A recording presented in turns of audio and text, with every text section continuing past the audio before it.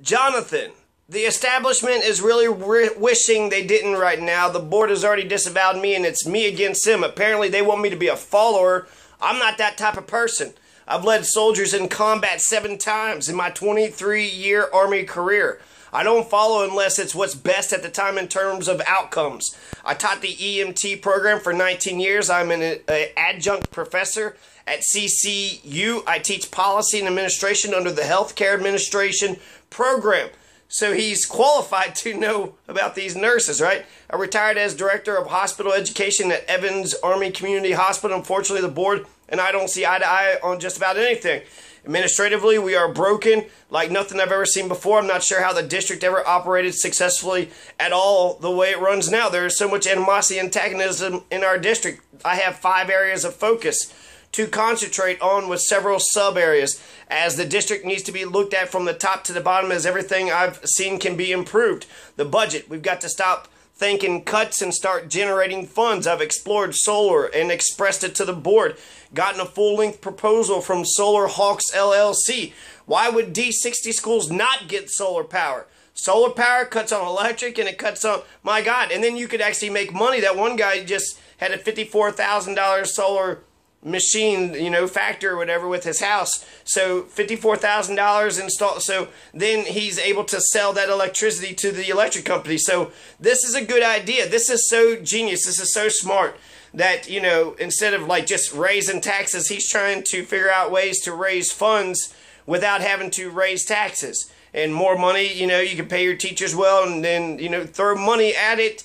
It doesn't always fix a lot of things, but sometimes when you throw, enough money. So I've turned in 11 pages of proposals, and the board hasn't allowed it to go public, so I'm working on one issue at a time. I propose selling our buildings that we aren't using to use our stadium to generate funds. So I guess to use the stadium to generate funds to rent it out, maybe to rent it out. There's another way with the stadium. You could just get a corporate sponsor too. So, get the Walmart Wildcats or however you want it. But that's the way you get that corporate sponsor. They pay you, $1 million and they get all that free advertisement. Everybody will be using their name to go to the the Coors Stadium or what have you. So I don't know exactly what he means by using the stadium to generate funds, but if he's talking about renting it out, of course you should rent your stadiums out. I don't know why they haven't been thinking about it. How many empty buildings do they have?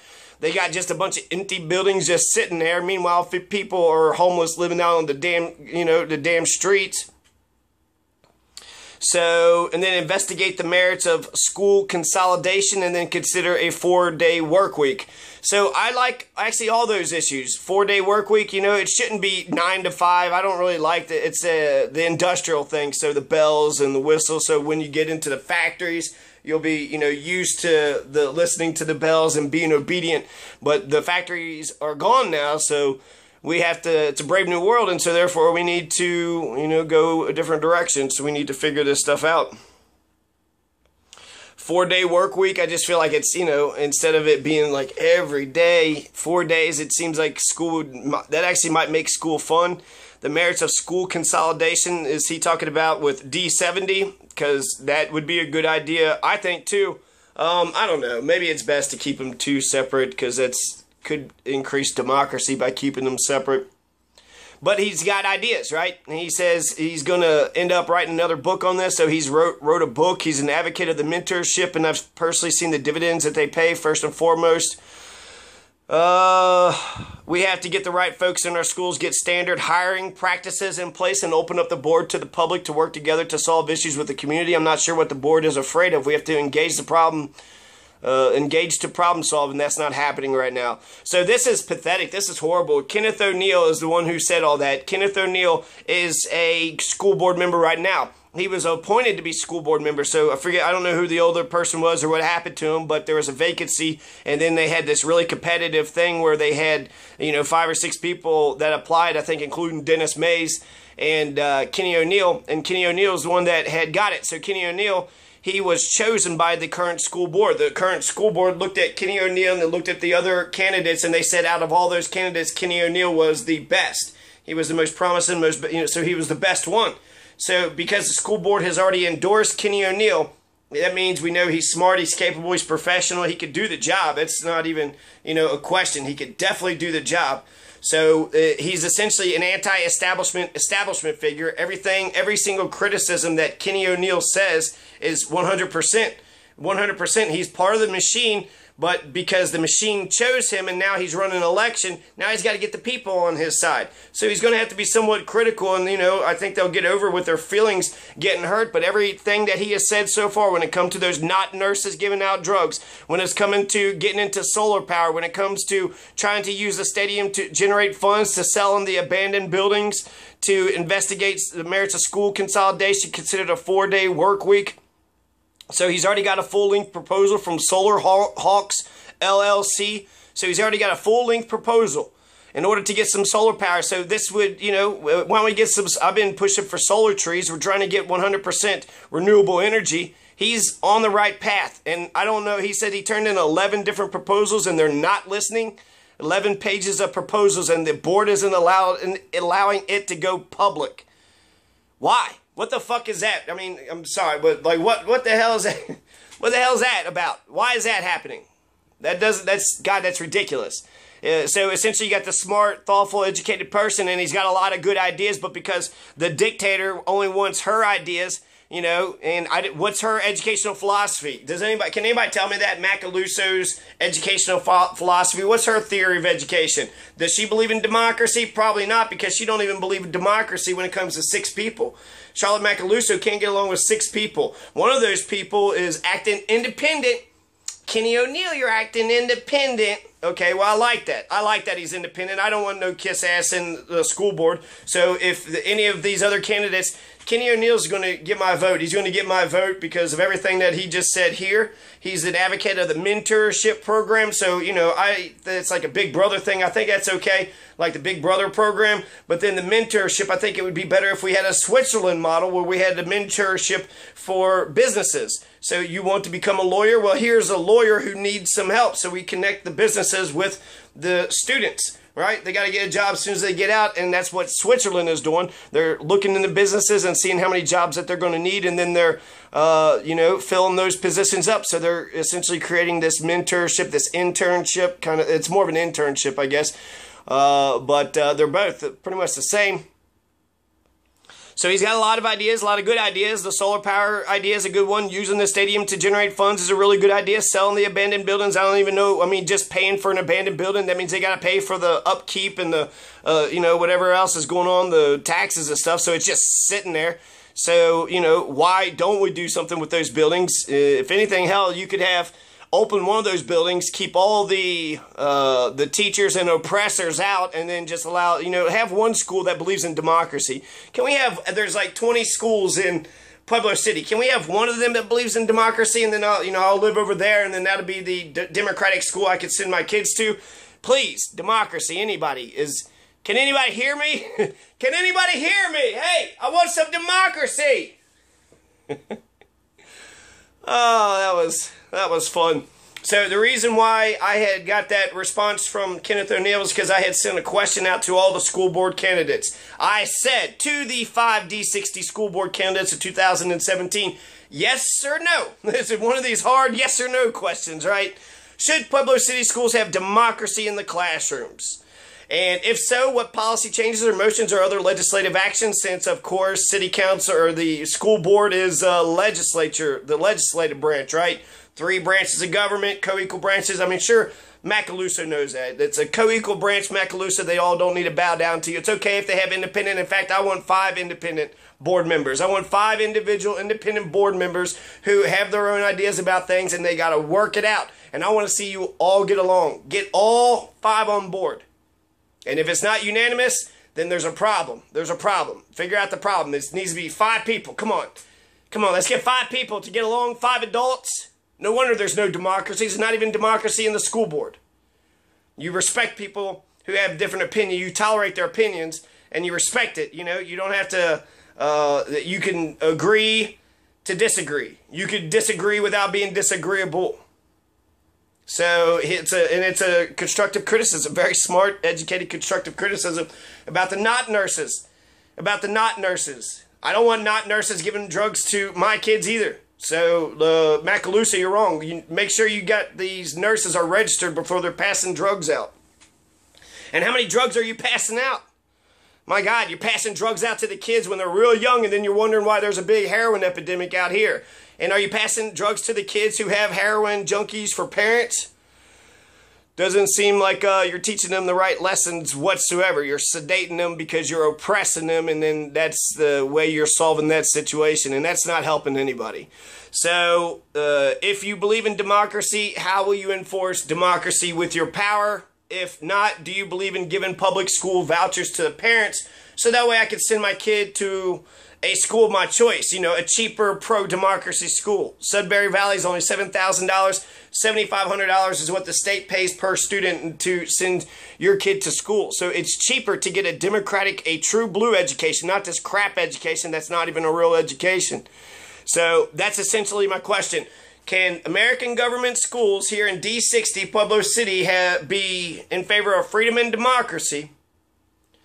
Can they be in favor of freedom and democracy? And if you're not going to give me an American government school that teaches us how American government works, if you're not going to give me an American government school that values the American principle of democracy, then I want to send my kid to a school that does value freedom and democracy. You don't value freedom and democracy? Okay, that's fine. That's how you want to run your life. That's, you know, run your life how you want to run it. But I want freedom and democracy. It's how I'm going to teach my kids to get along with each other, to respect other people's opinion, to tolerate people's opinion, to stand up, to speak for yourself, to give the reasons for the why you are standing up for the issue that you're standing up for, and to make collective decisions, for us all to get together and make collective decisions. The teachers don't want that. Divide and conquer, rule by one, autocracy, monarchy. So you wonder why we can't get along with one another? We never were taught. We weren't taught in public school to get along with one another. We were taught to obey the authority figures and not to respect each other. And I flip that on its head. So let's get the, instead of the dictator saying I'm the boss, why couldn't they just say, okay, we're going to be a democracy? And the teacher is there to, if it gets gets crazy, but like an organized chaos. To have a kind of organized chaos. So they're independent, working on their different things, but then you're kind of there, to make sure that it doesn't go out of control. But guess what? We're all, as Americans, and we have freedom, and humans have, there's a lot to us, right? We have a lot of, we're very soulful and spiritual, so there's a lot to us.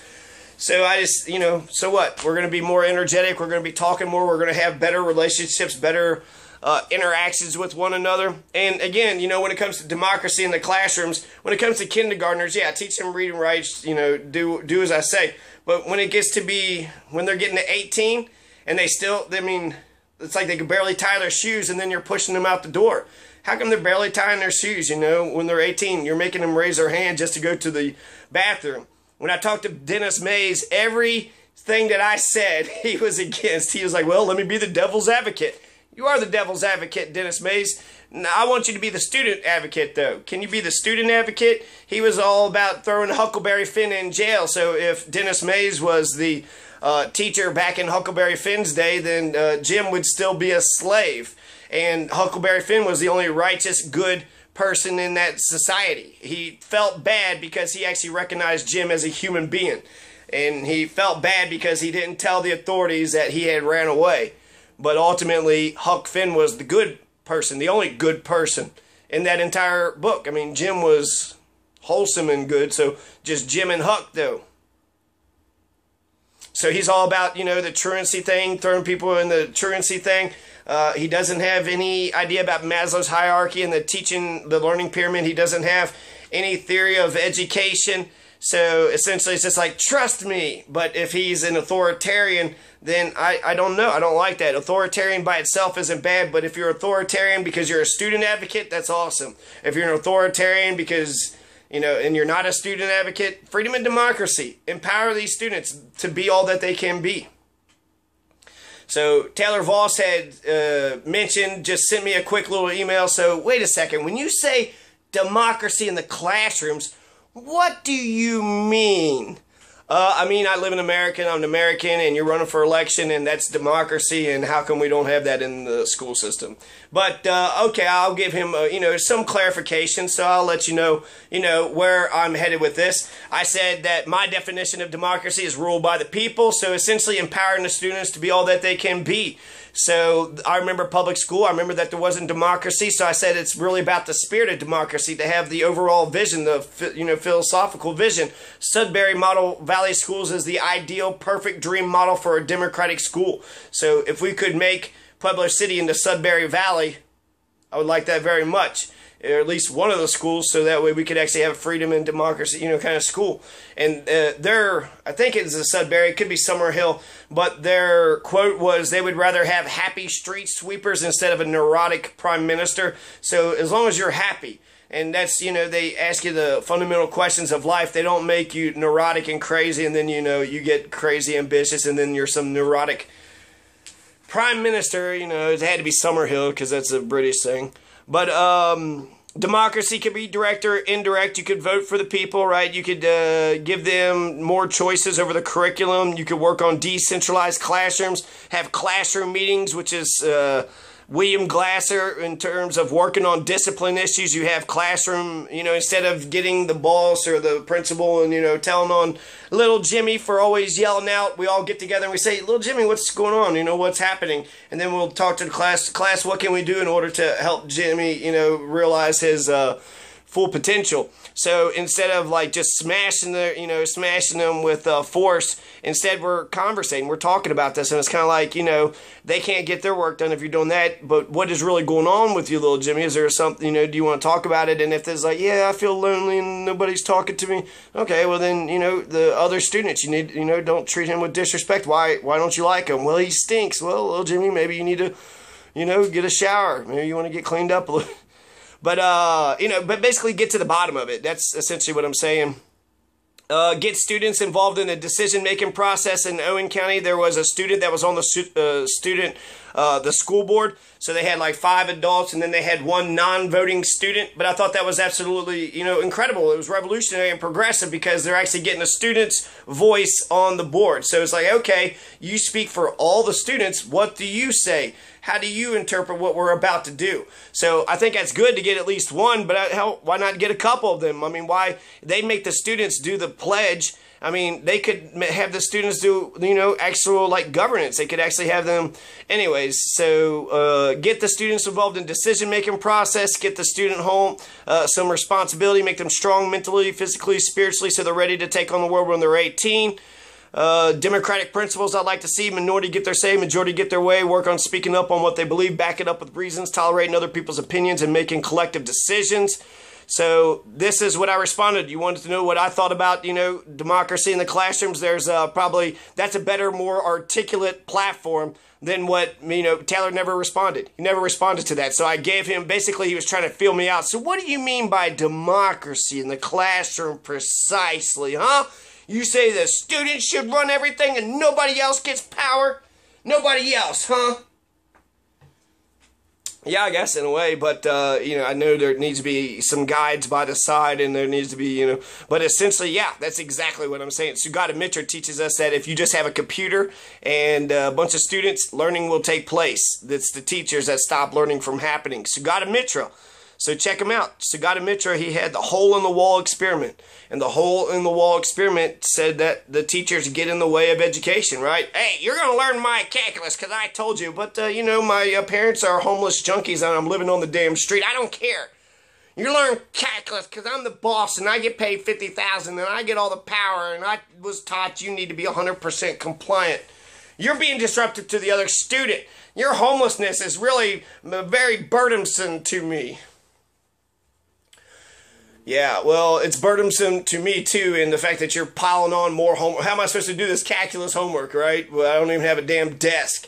Where the hell am I supposed to? I don't even have, God, little Jimmy, you stink because you're homeless. So, class, what can we do in order to help Jimmy find a home? Oh, I know this person, I know that thing. There's the empty buildings, contour crafting. Okay, now, what can we do? We don't have the money, where we're going to get the financing. Now we're talking. Now we're actually talking. Now we give a shit about the kid. We actually give a shit about where they came from and what they're going through.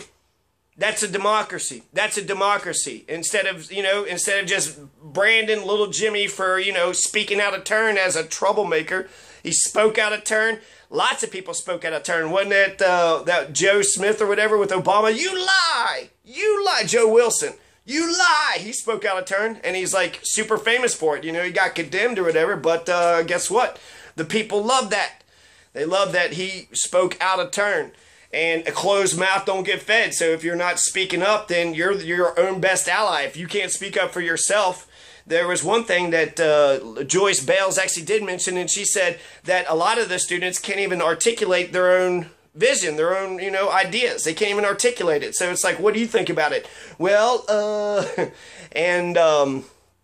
yeah, that's pretty pitiful. So they should definitely be able to articulate their own viewpoints, but that's the thing. You could get by school without ever articulating your viewpoint whatsoever. Shut up, sit down, do your homework, never say a word, maybe, say something just to make it look like you're participating, but regurgitate right back to the teacher. That's it. You'll pass, right? You'll pass, but it's not real, and it's oppressive, and you're getting used to being obedient to authority and not giving a damn about your peers. So I hate the entire, the entire setup of how public school education is. Margaret Wright, she responds. She said she'll respond shortly. Just yes or no question, And then Dennis Mays didn't respond. He did talk to me, so I'm not. But this is a simple question. Yes or no? Yes or no? What do you think? And then Dottie Calhoun, of course, she's against Montessori education for her own children. So why is freedom, she thinks freedom is burdensome to her childhood. The freedom, she should have been protecting the freedom, the dignity of her child since they've been born. And Montessori school is follow the child. So that's Jean-Jacques Rousseau. Jean-Jacques Rousseau specifically is talking to the mothers. Jean-Jacques Rousseau, Emile on education, he says, mothers, look what they're doing to your kids. Look how they're messing your kids up when they go into the school system. Mothers, kids are good. They start out being good. Keep that essential good quality of them. Mothers, listen. Listen, you want your kid to be strong. You want him to be strong mind, body, and character, and spiritually. So you want him to have, you want him to be a good all-star when they get out there, to be strong, independent, to be capable, to be competent, to be able to take, the world, to grab the world by its tail, to, the world is the young's oyster. So there's no democracy when it comes to the top. And then the way that the culture is when the top does something, and then it permeates all throughout the entire building. So since there's no democracy in the school board, there's no democracy in the entire school. And that's horrible, because the way these are the adults squabbling, just like at teacher training school. If we would have taught each other, very simple, easy concept. We're all teaching, so let's teach each other. We're all going to be teachers, so you'd be practicing your craft. You're learning relationships. You're learning to listen to each other. You're learning stuff from each other. If sit and get is the way that we're supposed to learn, then how come would-be teachers can't sit and get from each other? The would-be teachers in teacher training school are still being dictated down to like they're a bunch of dumb kindergartners. Do this, do that. Even when in teacher training school, they still have to raise their hand to go to the bathroom. It's actually not that bad, but it's if you try to sneak off, it's kind of like, where is he going? I'm not going to pee in my pants, and I'm not going to ask you if I'm allowed to go to the bathroom to prevent myself from peeing in my pants. So Kenny O'Neill was the only one that had actually responded. He didn't say what he thought about democracy. He just says that few different folks feel that democracy is displayed differently. So essentially, I think he's kind of somewhat saying, implicitly saying that there's no democracy in the school system, but he wants to hear my perspective first. So he was feeling me out too. But, again, basically I give more of an analysis of freedom and democracy and respecting the dignity to Taylor Voss, and then he didn't respond whatsoever. So he was like, so what do you mean by democracy? All empowering the students. Oh, well, I don't want that. So I'll just assume that everything that I wrote there was basically, Taylor Voss is against it. He read what I wrote, And I was like, towards empowerment, towards students getting to own their own education. So I'll just assume the opposite. He doesn't want student empowerment. He doesn't want the students to own their education. He doesn't believe in any kind of democracy. He doesn't believe in the spirit of democracy. He doesn't want to have classroom meetings. He doesn't want to get to the heart of the issue. He doesn't want the students to choose their own curriculum. He doesn't want decentralized classrooms. He very much wants tyrannical classrooms. Taylor Voss, get the students involved in the decision-making process. He doesn't want that. Get students responsibility. He doesn't want that. Make them strong mentally, physically, spiritually. He doesn't want any of that. Make sure they're ready to take on the world when they're 18. You know, I want the kids to fly out of the nest. And the only way they're going to fly out the nest is if their wings are strong in order to fly out. But if you never allowed them to use their wings, if you never allowed them to fly, then those little flappy wings are just as going to be just as fragile as when they were first born. So that's why I think it's just a continuum, right? You give them a little bit of responsibility when they're young and just more and more and more. And then when they're 18, they should be ready to go. They should be independent, competent, smart, ready to go.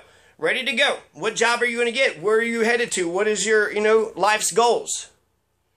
But I remember school, I was valedictorian in my school. And I wasn't ready. Because they never, at any point, they didn't want me to stand up. They didn't want me to speak up. I was the most obedient person in the entire class, in the entire school. When the senior skip day happened, I was the only person that was left in the school. And so that's, it is what it is. But I don't think that being valedictorian, while, I went after it and I was able to win that, prestigious sort of award, I don't actually, in terms of my development as a human, as a person, as a friend, and socializing, I didn't make any connections, no relationships. I was the most obedient. And that's you're not going to succeed in this world by being the most obedient. So that's horrible. Essentially, teachers are screwing over the kids that are listening to them. Oh, you're listening to me? Now shut your mouth and don't ever... Okay. So should I listen to the junkies too? Oh, these junkies are telling me to give them all their money. So here's all my money, junkie. No, I'm just supposed to be obedient. Anybody who gives me orders, here's a bunch of money, junkies. Now go ahead. Oh, you want some taxes? Here you go, government. Who gives a crap, right? Just be obedient. Oh, okay, judge, you want to throw me in jail for 5 years? All right, judge, I'll just be obedient. No, that's horrible. I think it actually kills the humanity. As soon as you make someone a tool, as soon as you crush their humanity, you've already destroyed them. So, who didn't say anything, right? Dennis Mays didn't respond, and then Dottie Calhoun didn't respond at all. So, I just absolutely know where they stand. So, I'm definitely voting for Kenny O'Neill. He says, yes, the voucher process is a sound one that he supports. Thanks for emailing me. So, Kenny O'Neill, he doesn't talk about getting democracy in the schools. I do like that he's got a platform and that he's got different ideas. So, I like that. I like that he's experienced. I like that he's a leader. I like a lot of things about Kenny O'Neill. I like that he's criticizing, the not nurses, and I like how he's got all, get some solar power, use the stadium to generate funds. He wants to have standard hiring practices. Why don't we have standard hiring practices? Because they want to hire their friends.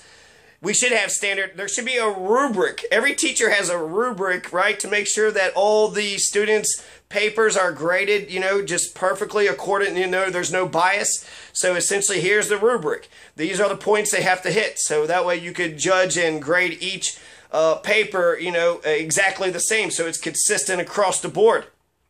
Now, to be consistent across the board.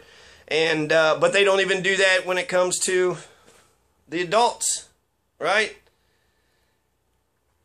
So, get standard hiring practice in place. They're not even using a rubric for when it comes to the teachers. Open up the board to the public to work together to solve communities. He's not sure what the board is afraid of. I don't know what the board is afraid of either. And so they should stick their neck out. He sees what's going on. He's on, he's the establishment. He's on the inside and he sees that the establishment is corrupt and he's telling us about it. So I trust that too. So I'm definitely 100% voting for Kenny O'Neill, and I'll probably end up voting for Margaret Wright, but only because she said that she wanted to empower the students. Taylor Voss couldn't say he wanted to empower the students. He is so afraid of getting democracy in the classroom, he can't even say he wants to empower the students. Margaret Wright did, and she said that, and then she also has the, the organizational structure thing, so it seems like there's some substance there. But for right now, definitely Kenny O'Neill, and maybe I'll just vote for Kenny O'Neill twice and just not vote for anybody else. So, yeah, you all should think about voting for Kenny O'Neill.